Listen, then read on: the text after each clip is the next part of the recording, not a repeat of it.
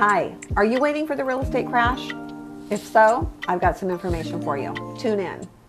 Hello, I'm Anna Deusenberry with Coldwell Banker Capital Gateway Realty, and I'm here today with Stephanie Ham of your lending team at Caliber Home Loans. And Stephanie, I've got some questions. This week, I made a lot of calls to my database. These are first-time home buyers, move-up buyers, and even seasoned real estate investors. And some of the commonalities I heard in the phone calls were people are waiting for the housing bubble to burst.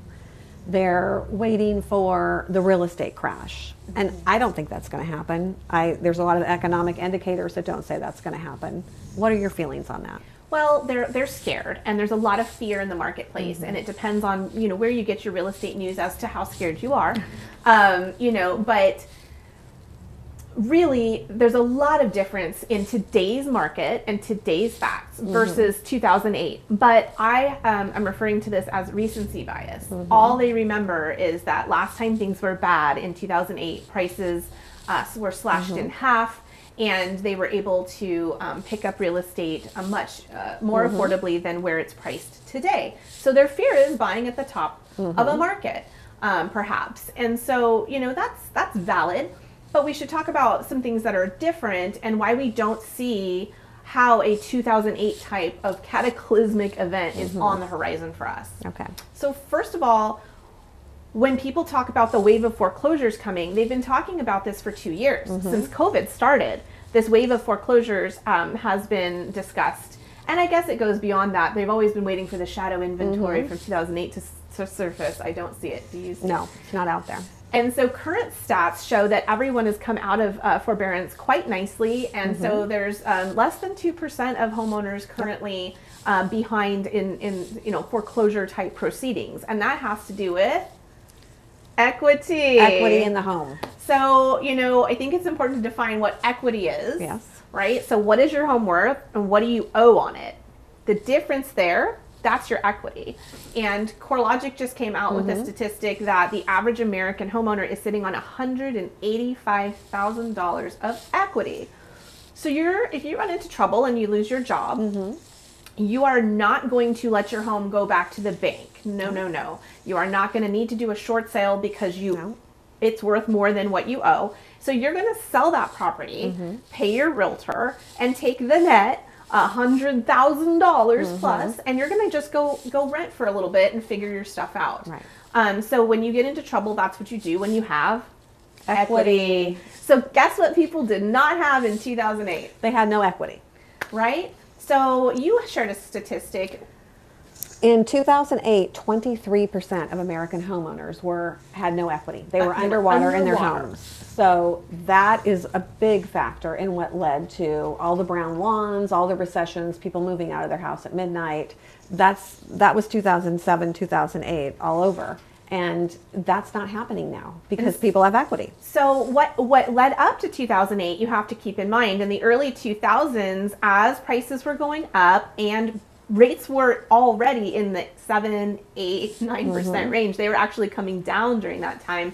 But as affordability became an issue, as it is now, the marketplace came to the rescue. And you didn't just have Fannie Mae and Freddie Mac with their conventional loans. You didn't just have FHA and VA with their government loans.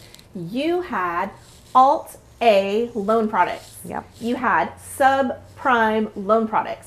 So these products came in from Wall Street, and they gave people that work W-2 jobs that we can see exactly what they make, the ability to state their income. They could do that down to credit scores as low as 580 in some cases.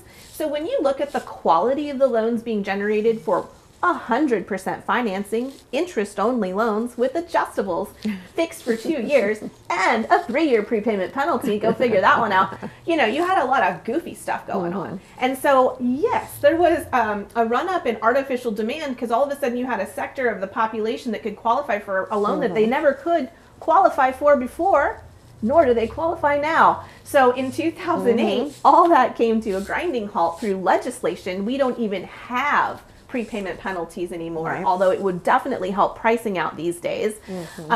Long story, I'll get into that another time with you, but we don't even have them. So long story short, everybody who qualified from 2008 on used their real income, their real money for down payment, because unless you're using your veterans benefit, there's no 100% financing or USDA. Come on now, though. So you're using your own down payment, your own income, and the income was analyzed incessantly, right? So it's very conservative analysis of your income if it varies at all, if you're not on a salary. So we've been in the tightest underwriting standards since then. So all these folks today were underwritten to those tight standards. So they have equity, they qualified for their home. I just don't know where we're going to get this wave of inventory from. Agreed. I don't know either. And that's what I'm trying to tell people. And that's what we're trying to share with you today, that it is a good time. These are still historically low rates. They're not pandemic rates, but they're historically low rates. Right. It would be very unhealthy for it to become normal to have a 3% mortgage rate. It's very unhealthy for an economy as a whole. So although we do think that the government underreacted during the pandemic with rates, and now they're overreacting, we think they're artificially higher than they really need to be. Once the dust settles, so to speak, and we have a little recession, which is usually good for housing, by the way, if you look historically. So once that happens, we might have an opportunity for refinancing down into lower rates. But what you're not going to have another opportunity at is that house that's perfect for you right down the street. Because let's talk about this. 38% of Americans own their homes with no mortgage. They're never going to, lose that home in a foreclosure. Right. And they've got no payment, so they're going to sit tight.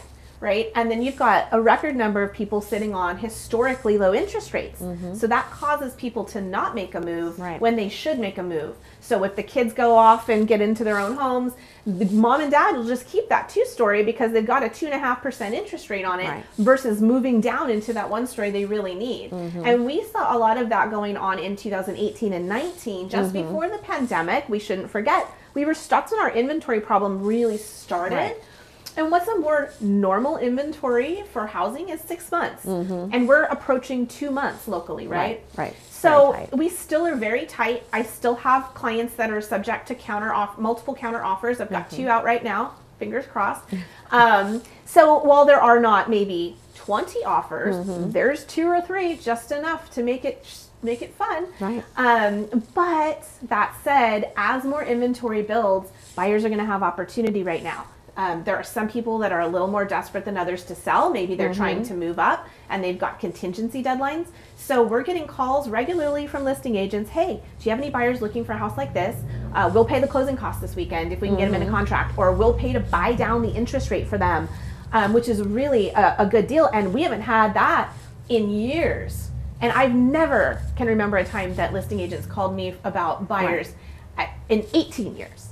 It's happening right now. It's happening everywhere. The best way to get in on this is to work with a local realtor and a local lender. We're here to help you. We can help you navigate this crazy market, but a good market. This is a good time to get into the market. Stephanie says this all the time, and I love it. If you find your forever home, get in it. This can be your forever home. It doesn't have to be your forever loan. That's right, because your alternative is that you're paying rent. So if you need to work on a few things, we can start that process. But ideally, if you can afford the payment, you should definitely consider buying a home, because we still have a tight supply. Builders are not keeping up with the pace of demand, and you are going to be able to start building equity for yourself, because instead of sending that rent payment off where 100% goes to the landlord, when you send your mortgage payment in, you get tax deductions possibly, and you also get to reduce your balance owed. So you are building equity in your home with every single payment. Not to mention, you can do anything you want there. You're not subject to a 60-day notice to move, because the landlord's going to sell the property. So a lot more freedom comes along with that. And aside from that, it's very expensive to move. Very expensive to move. So if you're not buying right now, I really challenge you to ask yourself why. What's holding you back? Is it down payment? Cool. You need a savings plan. Is it income? Maybe you need a second job. I'm not sure. But I do know rent goes up every year, and housing does not usually get a whole lot cheaper. So if you can get your forever home, this does not have to be your forever loan. If a refinance opportunity arises, we always stay in touch with our clients after closing, and we'll make sure that you know about it and you have the opportunity to save at that point. Give us a call. I'm Anna Deusenberry, Coldwell Banker, 530-574-4321. Stephanie Ham, 707-688-6241.